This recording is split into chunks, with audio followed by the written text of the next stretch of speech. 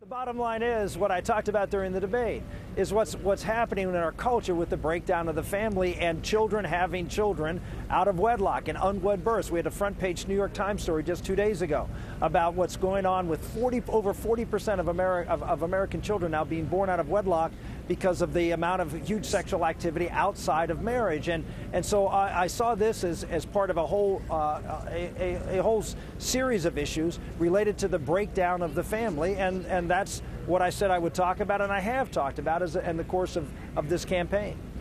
Well, there's talking about these issues, and there's the government actually getting into them.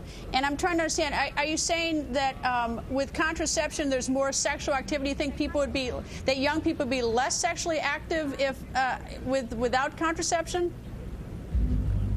Well, that certainly was the case in the past.